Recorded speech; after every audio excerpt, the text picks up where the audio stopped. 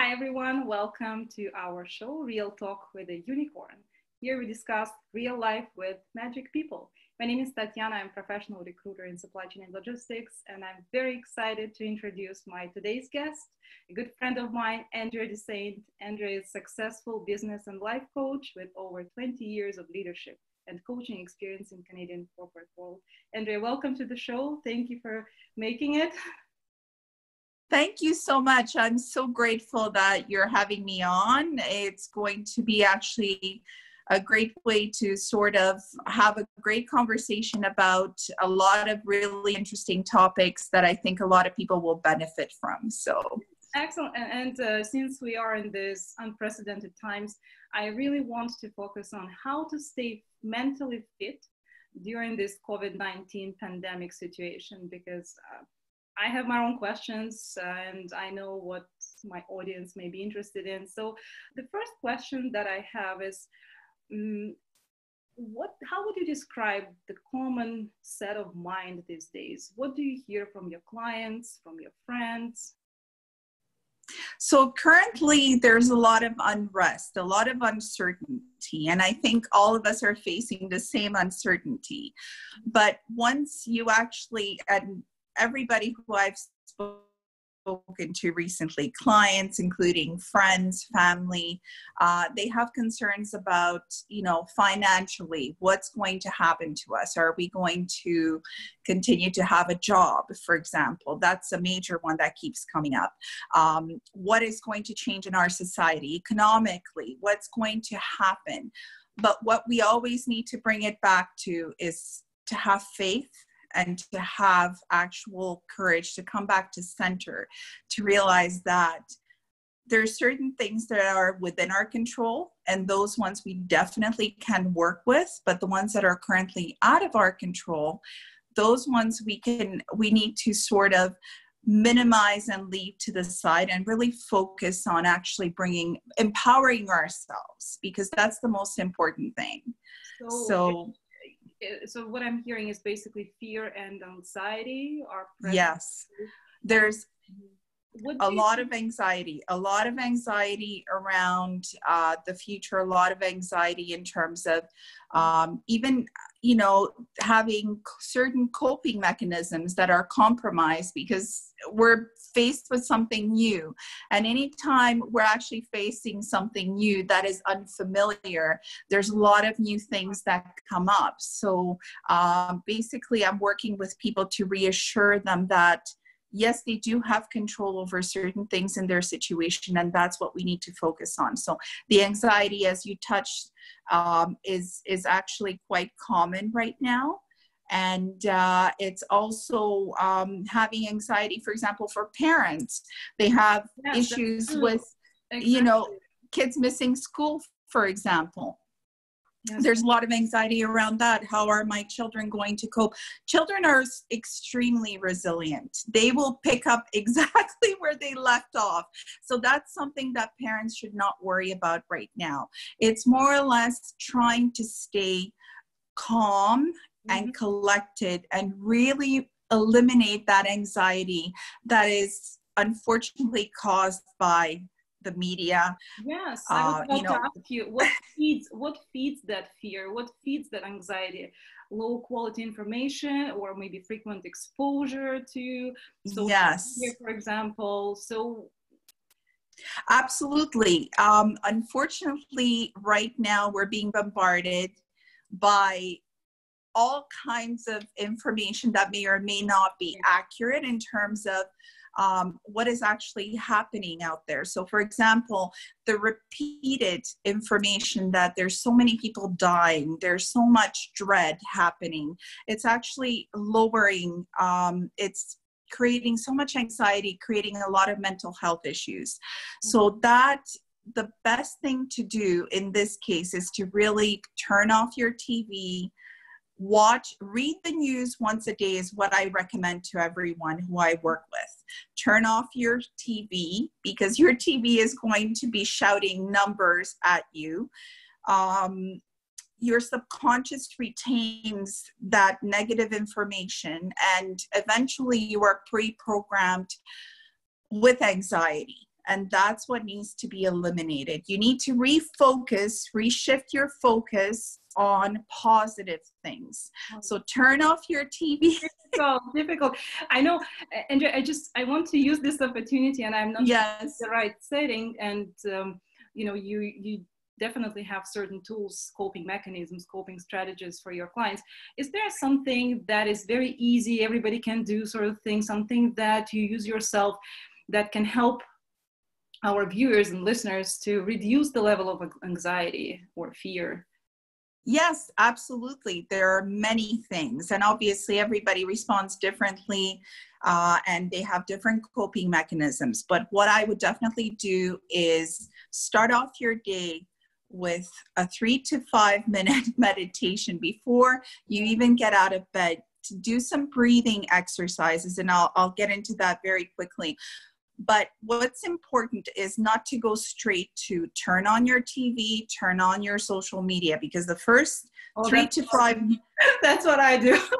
3 to 5 minutes every day is how it's going to preset your day. So therefore, if anything is thrown at you that, there's more fatalities, more people lost their lives, it goes into your subconscious, and already as is, you're going to start your day in a very negative pattern. So there are many things. For example, the meditation, as soon as you get out of bed, just close your eyes, continue to close your eyes 3 to 5 minutes, just breathe, focus on your breathing. Then from there, you would get up and you would basically have a structured day, no different than you would when you're basically going into the office.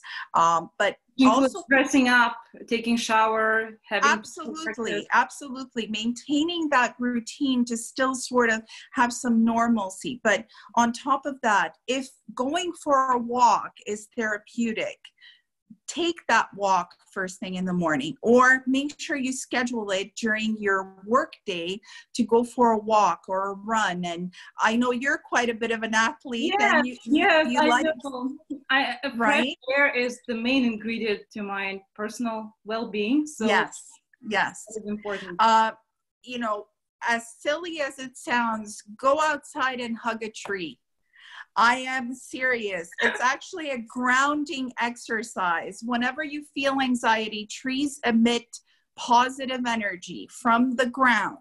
Perfect. And that itself, literally, I mean, when they make fun of tree huggers, there's science behind it that proves that basically that also optimizes your health. Being in nature is extremely important.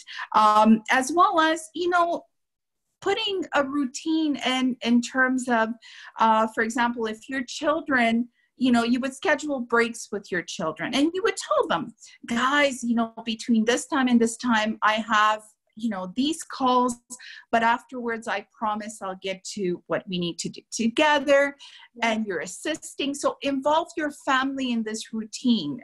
Do it together as a team.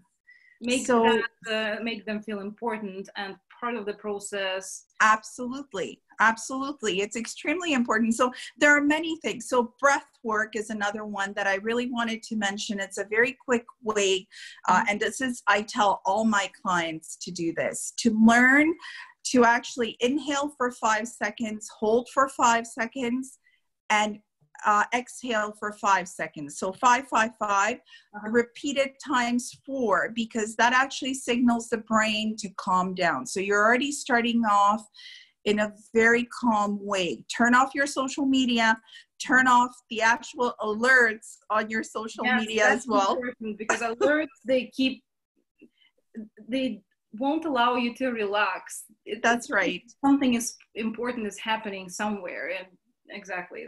Exactly. And it's so important. I mean, multitasking, yes, we need to do it, but unfortunately the distraction can throw you right off and your concentration's off. And it's so important to always come back to center and just do one thing at a time, and to be able to focus on that well, and then move on to the next item. The thing is, we need to also understand, I want to also bring in a point that when you're a leader, a boss, it's also extremely important to understand and to be a little bit more lenient with your team, because when you're actually working from home, there's a lot of things. I mean, it's a different dynamic. It's shifting a little bit.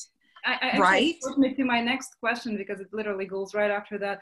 I wanted to hear your thoughts around that work from home reality, because on average, we have at least 3 roles that we are fulfilling throughout the day, sometimes excessively multitasking, and having that pressure to remain a good parent, caring and loving spouse, high-performing employee, a good daughter or a good son. Is it even possible to manage all those functions? Should we expect ourselves to perform at our best these days? What are your thoughts about the multitasking? Yes, absolutely. And that's a great question. So to start, what I also want to mention is that it's extremely important as leaders or managers to not micromanage during this time of working from home. And I'll explain why. And this is speaking from experience. 24 years in corporate, I've been through every situation possible. You know, I've also been exposed to this type of scenario where we had teams working from home for 2 weeks at a time. And the most important thing is to empower your employees, to make sure that you don't micromanage, because once everybody gets back to the office, it's actually going to create a very uncomfortable situation if, as a manager, you don't empower, you don't give a little bit of leeway, you don't work with your employees. So that being said, to tie it into what you said about basically juggling all 3 roles. Yes. So the pressure of that. So we need to understand that when we work from home, we work as a team with our family. Our family becomes our team, essentially. So every member in the family is team. So it's about teamwork. It's about working with your spouse and actually understanding that if they require a little bit more attention because they don't have the office coworkers that basically provide that regular support, be the person who listens to your spouse. Just be there to listen. You may not need to offer. Make your spouse listen to you. Yeah. It's just understanding that the needs change a little bit because of the environment. The environment is changing. So your kids are part of that team dynamic now. So include your children, work around it, talk to them, explain to them what you're doing and how they're also contributing to your success during your workday. For example, with your spouse, make sure that you take a half an hour every day and just to have a conversation. And if you need to cut off work at 5 or 6 o'clock because your family needs you, you also need to find that discipline to basically be efficient during the work hours. Just because you're working from home, it doesn't mean that you should be working till midnight, neglecting your family. Mm-hmm. So it's about finding balance in everything, getting your family to work as a team together. And there's a lot of ways of doing that, but it's really having and not being as a perfectionist, for example. Lowering the expectations of your spouse, and maybe even setting boundaries that haven't been discussed prior to this situation, right? So it all comes down to conversation, to communication, which is essential to any team. Absolutely. So basically, you are having 2 teams right now during the work hours. Yes. And your coworkers. And flexibility is key. Flexibility is key because nothing is going to go according to plan. We have to be able to accept the fact that unfortunately right now we have to play it by ear. It's reinventing the wheel. It's you know, having that flexibility and not being disappointed if not everything goes according to plan, and not actually taking it out on your family if something happened during the day, to sort of go back into center and sort of before, let's say something went wrong, a deal didn't go down with a customer, there was a complaint from a client or whatever it may be, before you actually tie it off and close your workday, to take 2 or 3 minutes, take a breath, let it go, make your list for the next day, and close off your workday and then shift over to your family. Don't take in your frustration into your family time, because unfortunately you're stuck with your family in the house. You cannot unload. There has to be other ways to be able to externalize the frustration. Of course, talking about it, but there has to be a right time and a right place to do it so that it doesn't frustrate the family or create an uncomfortable situation for the family. So that has to be kept in mind as well.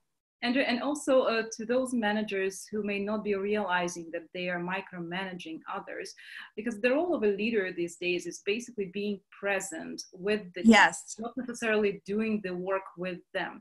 So when the team is not around, there is a stress that the manager can experience, that I'm not required, I'm not that important, I'm losing touch, I'm losing control. How does he or she know that they're micromanaging their team? Can you give me an example of micromanaging? Sure, absolutely. So for example, if you're not empowering your team, so you have a project or there's a certain task list that has to be achieved.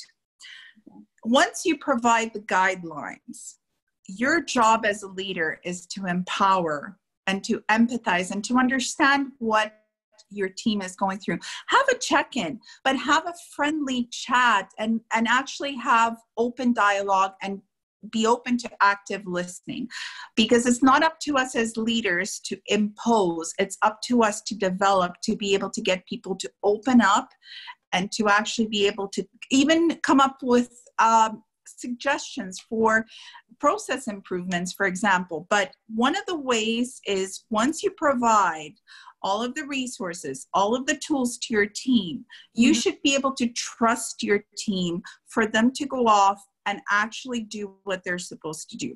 It's not about sitting on the computer and monitoring and micromanaging and monitoring if people are, they're idle now. What are they doing? Or for example, on Messenger monitoring. I mean, I've had coworkers who were sitting, they're not working. They're actually just monitoring what people, they're idle for 2 minutes. So if you don't have trust in your team, there's a disconnect there. And that's the first signal. If you feel that you cannot trust your team, it's because we also have to go back to ourselves as leaders and determine that I provide clear guidelines for them to do the task, that I provide the resources for them to do the task. And if they're taking another 3 minutes to go to the washroom or get a coffee break, no different than at the office, we're not going to penalize people, because most people actually will work extra. Now that they're not driving for 2 hours a day, they will often utilize that time to actually put in more work. So I think it's a matter of recognizing efforts on a daily basis, sending a thank you note, recognizing, appreciating what your workers are doing for you. There's not enough awareness about that. In leadership, there needs to be more self-awareness and awareness in terms of, are we recognizing our team members more? Because if you really trust your team, they will outperform. They will really outperform. They will really go above and beyond. All the teams that I have worked with have been fantastic. Why? Because I've established a relationship of trust with them. It has to do with, your task, you're accountable, you're responsible, you're equipped with everything you need. I am here to support. Basically, a leadership role is a support role. And I think that's where a lot of leaders and managers misunderstand the role. It's basically, you're there for the team. And that's what you need to focus on. You need to focus on developing them, supporting them, and allowing them to have a voice. If you're working from home, it's okay as a leader to check in with them and to say, hey, how's your day going? How's everything? I'm not judging you. I just want to be there for you. Let me be there for you. And that's how you develop a relationship. That's the best time to actually practice empathetic leadership. Absolutely. For leaders, honestly, I think these days are a gift, because you can develop stronger bond with your employees based on Exactly. understanding, or it can be a disaster if you micromanage or if you try to control people. That's exactly what it's going to create a lot of animosity and resistance. And when you don't trust people, I mean, you hired them for a reason. You hired them to do a job. So it's a matter of trusting them to do that job. Obviously, it's extremely important to stay connected. Staying connected, I mean, you know, the way we're talking right now, once a day to do a quick check-in with the team and just have a laugh, share a joke, do something to lift their spirits up. I see myself as a cheerleader. As a leader, it's my job to cheerlead. So if you don't cheerlead, how are they supposed to take your example? You're leading by example. Exactly. So you may have even, birthday party celebration. There are a lot of yes, people going around, maybe having a Zoom conference to celebrate birthday. Going creative about team building events is essential to. Of course, absolutely. And it brings me to the next point. I wanted to discuss that with you because I couldn't find anything that would satisfy my curiosity in the media. Yes. We've been taught over the years that a hero is someone who is out there fighting, struggling, starving, and here we are staying at home with plenty of food, with our family members, being entertained 24/7, having entertainment on our fingertips. What would you tell those who don't feel that they're making a difference by staying at home? I would actually tell them that they need to go internally a little bit more and understand it's when you're in a certain environment and you're conditioned to having everything, and being in this type of situation is actually completely foreign, because if somebody's not used to this, so for example, just to take it back to me, I grew up in so many different environments all over the world, exposed to so many different things. I've seen things that I should have never seen in my life. I've seen terrible things. Mm-hmm. But it makes you realize that our little world, there's so much more outside that little world, and we're blessed, and having the gratitude every day to actually see how much we have and how much we're affecting others. If we're not following the guidelines, we're truly affecting other people right now. So we need to follow whatever we're being guided to do right now, but at the same time to basically have that gratitude of what we have. Exactly. And understanding that other people are not in the position that we are. There's other people out there. If you go downtown, you will see that in contrast, there's a lot of people who are struggling on the streets. There's so much devastation that, all of us have the ability to help with.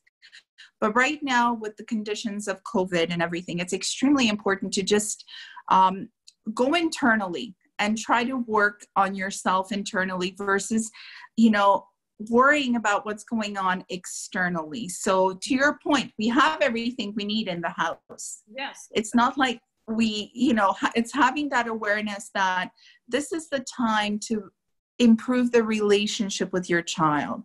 This is the time to get closer to your spouse. This is the gift we're given to actually work on all those things we wanted to work when we were busy running around. Yes. Driving around everywhere, right? Around and escaping those emotions and feelings that we are now forced to deal with. Exactly. And you are a life coach. I personally never had a life coach in my life, and I'm sure that if I had a life coach, some of my lessons would go easier on me. Yes. And do you have a typical guideline, like let's say someone is at home reflecting and facing those fears and anxiety? Yes. Where should they start, and what is the typical self-discovery process? Yeah, absolutely. It's extremely important. You start off by always taking some time for yourself and being honest with yourself about your feelings, about everything, because we're amazing at pretending that certain things don't bother us. We bury emotions. It's a coping mechanism. It's how everybody copes. We all have something that it's normal to be in denial, right? For a while. Absolutely. So the first thing would be is to absolutely admit and be honest with yourself. This is really bothering me. I have anxiety about this. I don't know why I'm always feeling anxious. So it's identifying and being honest with yourself. That would be the starting point. Honesty with yourself. You don't have to pretend with yourself, although we're very good at pretending with ourselves as well. We put on masks with ourselves as well, so we have to work through the layers, but it's just being honest with ourselves. This is what I'm going through. So the second step would be identifying what is within our control, making a list of, this is the problem, then identifying what is in my control, and actually making a list and writing it down, because our brain actually processes things better when we write things down. And between the honesty and actually writing things down, we have a little bit more clarity. And then step number 3 would be to actually tackle whatever is within our control, maybe working towards one goal a day, if it's feasible, or a little bit of a portion of that goal to actually bring it to fruition. So for example, I'm anxious about, maybe I'm not happy with the job I have and I don't like my job anymore, or what, I'm just using a random example. I'm afraid that I'm going to lose it, for example. Yes, or I'm afraid I'm going to lose it. So being honest about that, then determining, these are the skills that I have. These are the jobs that are out there. Now, action plan. Maybe I should update my resume. Maybe I should actually take some more courses. Let me see what the government is offering in terms of free courses that could help me develop new skills. Is there a book or an online class that I could do while I'm off because we're working from home?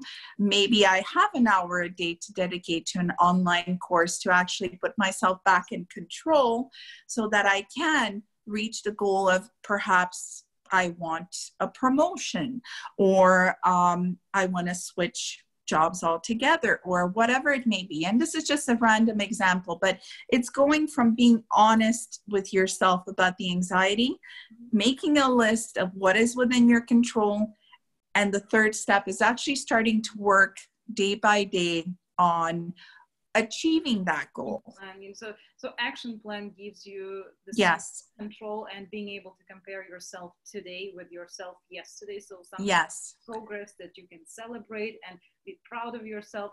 I actually find that intuitively that is my coping mechanism. That's great. That's amazing. So that's and of course, if having action plan, it can go both ways, personal development and professional development. So yes, absolutely. But the most important core thing is to be honest with yourself about what you're feeling. That's a big one. It sounds easy, but it is not. Yeah. So that's and also I noticed this correlation between what I consume during the day and how I feel. For example, I can eat something and then feel super guilty about it. I wouldn't call my diet as extremely healthy diet. So yes. Is there any magic food that helps us cope with stress, with fear, that boosts our immune, our mental health, and maybe food we should limit? Or right. Well, I mean, that's at the core of everything we do. Our diet, basically energetically, I mean, it's fuel for the body. So it's a matter of identifying. Obviously, everybody has a different metabolism, a different system, but overall, the guidelines are that high sugar items, high carbs, high sugars, are basically not that great for us because, I mean, mind you, that doesn't mean you need to deprive yourself. If you need to have a little bit to have sort of that comfort food, don't deprive yourself. And if you do have something sugary, the worst thing you can do is afterwards give yourself guilt, because it actually starts certain chemical processes in the body that makes it 10 times worse than you ever had it. You would have gained 100 grams, and if you are guilty about it, here you go, here's your kilo, right? Is that it affects you in very very negatively. So what you need to do is to just tell yourself, that's fine, I had something sugary, it's fine, I needed it. Have some green tea afterwards, for example, for those people who are not, don't have issues with green tea. I would highly recommend green tea because it's actually such a great overall detox for everything. So, but what you need to do is you need to establish whether for your particular metabolism and body, is it better for you to have breakfast, lunch, and dinner? They always recommend that you should be have your meals at the same time every day to be able to actually, your body gets used to that, and it's extremely important for the body as well to get the nutrients. But also what they're recommending now, obviously because we don't get out of the house, vitamin D, vitamin C, and vitamin A, extremely important, especially now that we're not moving about, and it's extremely important to also vitamin A. What would be the vegetable fruit that has that vitamin? I have to go back and check. I know I take supplements. Carrots. I think it's carrots. I think you're right. Yes, the carotenoids. Yes. So I would need to go back and check the list of those ones. But I know I take a liquid multivitamin. And whatever, if I don't miss, but also an alkaline diet. It's extremely important. I don't know if anybody has heard of that. There's a list of alkaline foods that are extremely important because during times of stress, we actually produce more acid. So it's extremely important to do that. Have a bit of lemon juice in your water. That actually creates alkalinity in your system. So that's extremely important as well. It's a great detox for the liver, for everything. So it's a matter of, whatever your diet was before, it's clean eating. At the end of the day, it's just clean eating. You know what is actually good or bad for you. I do. I don't think you convinced me enough to give up my toast with strawberry jam. No. I'll probably keep that one, but I feel guilty about it.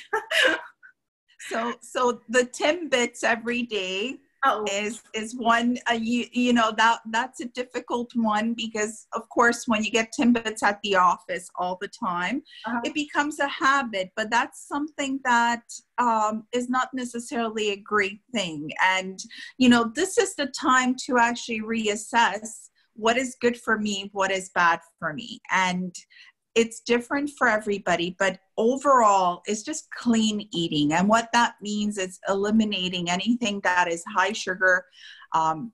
Certain fats we need in our system. We can't eliminate all fats. Obviously, it has to be low fats, not fried foods all the time. Having fresh, fats, healthy fats that in avocado, for example. Yes. Absolutely. That's extremely beneficial. So it's just a matter of determining and also not giving yourself guilt. If you do have something. Very important. Because I hear a lot of guilt from my friends and girlfriends who eat cake and then feel guilty about it. You can tell. Yes. So it's extremely important not to give yourself guilt and to just, again, it's the honesty. Yes, I needed it. Yes, that's fine. Next time I won't need to have, a whole donut, for example. I'll just take a little bite or I'll have a Timbit and that'll be it. Yeah. So it's just. Andrew, sometimes we eat sweet food when to compensate for the stress. Maybe if we add extra routine to our day, let's say working on some hobby, something creative. I found that when I'm focusing on creative things, I have less cravings. So that's great. Balance out where you get pleasure from and have Yes, healthy ways of getting your absolutely. Joy, right? So absolutely. It's extremely important. And again, don't forget about your hobbies. Just because you're home, it doesn't mean that Netflix takes over. If you had a passion for reading before, read, turn off the news. It's extremely important. This is the time. We're so lucky in a sense that we get that time to be able to do what we wanted to do. And to your point, creativity, crafts, whatever it may be, drawing, singing, whatever, bring it out now. Now, from scratch, recipes you have never tried before. Yes, yes. It can be as creative as even doing gardening. So absolutely. You can engage. And I also found, you mentioned Netflix and other shows. I find that I sleep worse during this time period because I tend to stay up late. Yes. And tend to watch quite disturbing shows and documentaries that also affects my well-being. So having less sleep affects how you feel throughout the day. So absolutely maintaining that regime when you go to bed and how many hours of sleep you have. Yes, it's extremely important actually to go to bed by, let's say, 11:30 because you're, but not the same day you wake up. And the other thing is also it's extremely important not to watch anything that's disturbing before you go to sleep because it goes into your subconscious, and then regardless, everything happens in your subconscious. You're going to have really bad dreams. The next day you might feel off and you don't even know why.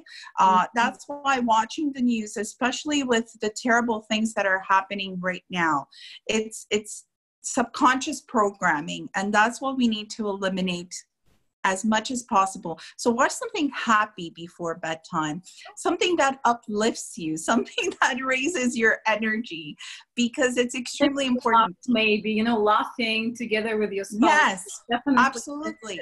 Good bonding, so it creates a better relationship. Exactly. Hug your family before you go to sleep. It's extremely hug a tree, right? Yes. That's amazing, Andrea. I really enjoyed our conversation, and I have so many insights that I will be implementing literally today already. I want to say thank you for your contribution to this conversation. I hope that a lot of people found support in that, and of course I know that we just talked about general things. Yes. Everybody's unique, and some people had very severe mental health condition before even pandemic started. So guys, don't forget reaching out for help. It's absolutely normal. What we discussed absolutely apply to people with relatively normal mental condition, but if you suffered panic attacks, anxiety, severe stress prior to these days, you may consider consulting online because there are so many services. And I know, Andrea, you do remote one-on-one sessions. Yes. Take care of your mental health, because if you don't do it now, it may definitely be damaging long-term if you ignore that condition. Absolutely. It's extremely important. And don't feel that you don't have a choice. You are empowered. You can reach out, and there's nothing wrong with being vulnerable. That's what we need to understand as human beings. And that's the element of honesty. It's actually bringing out, what do I really feel? It's not what society imposes. It's not what is expected of me, but how do I really feel at the core? And it's okay to be in touch with that. Exactly. And also leaving, I mentioned it recently in my post, that having your own definition of success, reassessing what success yes. means, what goals you have in your life. Make sure that if you're working on something, that's what truly resonates with your nature, with yourself. So this is the best time to explore your strengths, try different tests, and learn more about you as a person, and yes, your future goals, and of course take ownership of your success, of your career. Andrea, thank you so much. Absolutely. It was a great pleasure having you on the show. Thank you. And, I'm sure we'll have a lot of questions, and I'm always happy to do another conversation. Thank you so much for your time. Thank you so much for having me. It was a pleasure. Thank you.